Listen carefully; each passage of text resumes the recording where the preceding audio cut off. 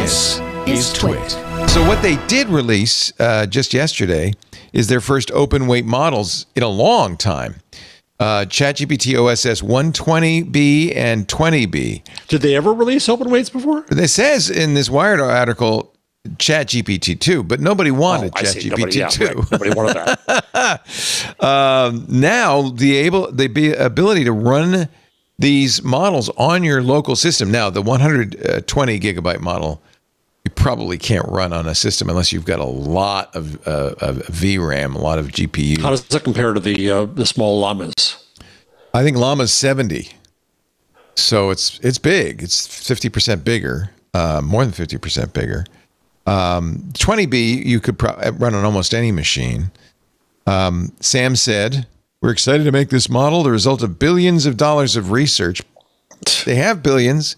In fact, they are now letting their employees sell their stock at a valuation of $500 billion,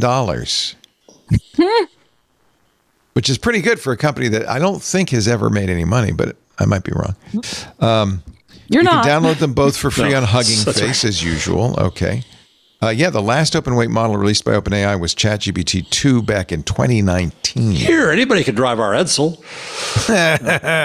But these are their state-of-the-art models. Well, they will be, or they will be until 5 comes out, right?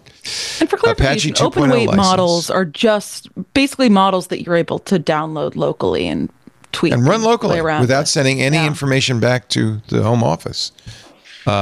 And I think they're being pushed into this by the active Chinese community, the QN from Alibaba and DeepSeek and French Mistral also. Huh? It's interesting that Zuckerberg has been backing off open. Yeah. But at the same time, Jan LeCun is waving the flag out loud of open. So I think there must be something going on in Meta to decide what's going to be open and what's not. Yeah, I mean, they never officially said we're going to pull back on our open source. No, but it's LLMs. been obviously some discussion. Yeah. It was reported by the New York Times that they were considering it. Yeah, internally, but that was... It was an interpretation of what he was saying about the difficulties of this. But yeah, I think the pressure to be open remains huge. There's also, I think, it's fair to say, a benefit to being open. Then you get a lot more people working with your tools, and there's some value to that. Hi, this is Benito.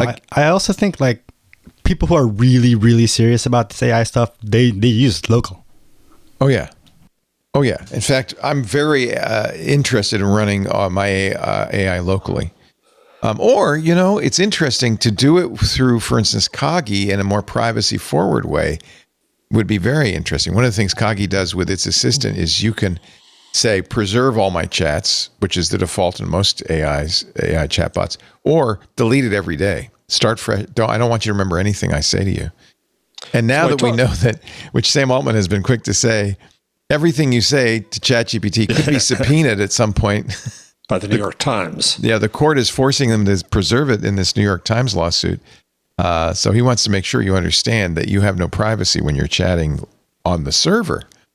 That doesn't mean if you download the models and chat locally. It's just that it takes a lot of hardware to run. So I spoke to the AI librarian at Stony Brook yesterday. Is this a human librarian that knows AI?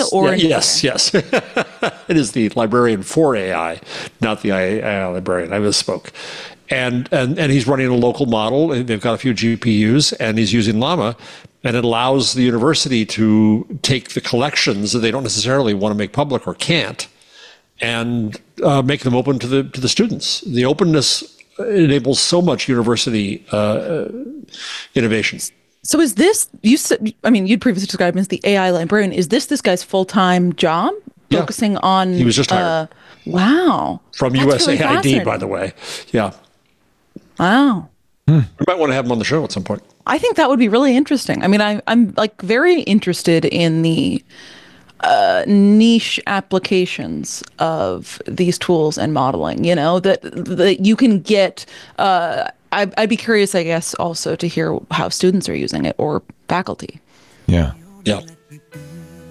But that's just the beginning of this wild... It's a sandstorm coming. It is a sandstorm. I'm telling you, we're getting close. Hey, I hope you enjoyed this highlight from intelligent machines. You know, we do the show every Wednesday. You can watch us do it live. Or, as they say, like and subscribe. There's a link down below. Thanks.